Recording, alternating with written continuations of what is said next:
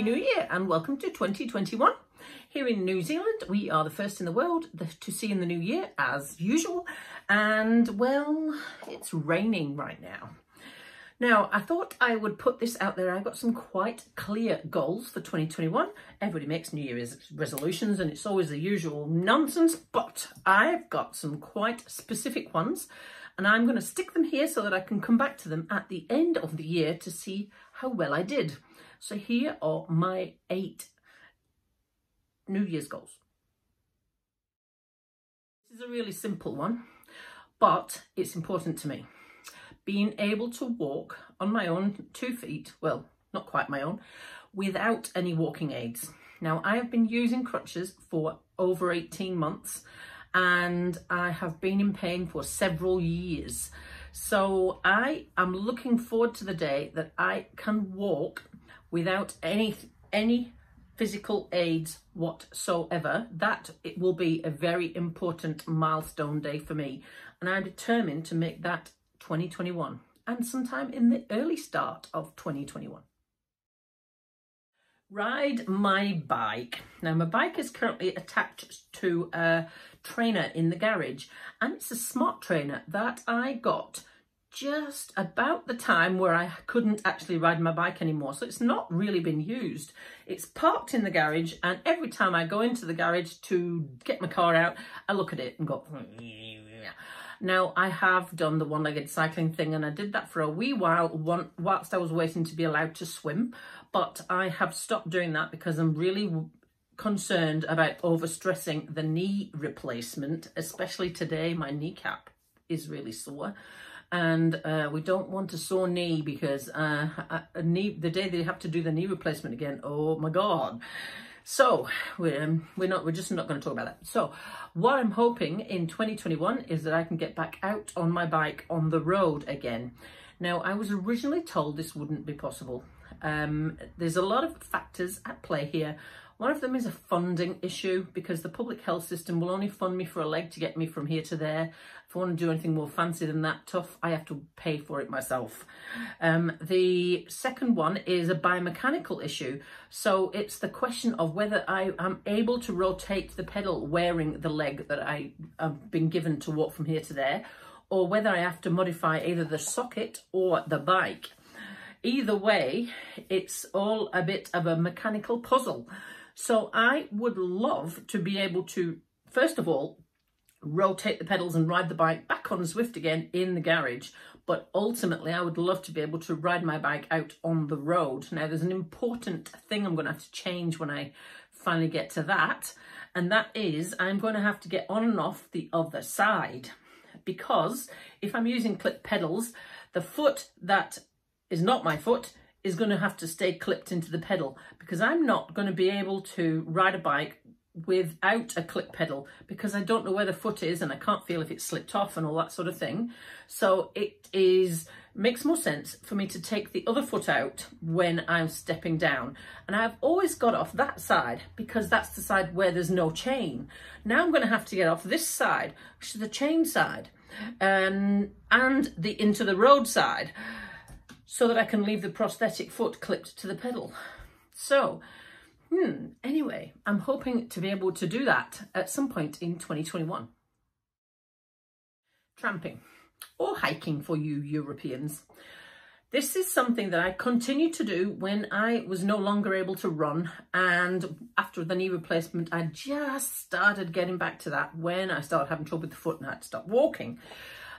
Tramping, and I've got a little route that is quite short but steep that I used to love yomping up as fast as I could walk because it was hard work and short and gave me the same sort of out of breathness that running did, but without having to run.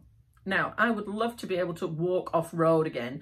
Now, I don't know how that's going to be because you need ankle stability for uneven ground. So I'm not sure what happens there with the prosthetic. That's something I'm going to have to investigate. But I will be able to, at some point, be off-road walking. I would love it to be 2021. Consistent exercise. Well, it's been 8 years.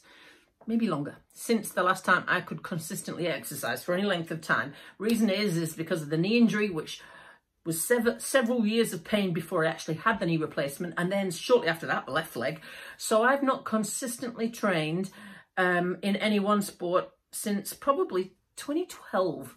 Now, I would love 2021, 9 years after I had to stop racing triathlon, I would love 2021 to be the year that I can start doing some type of consistent exercise again, whatever that looks like. Consistent is the key.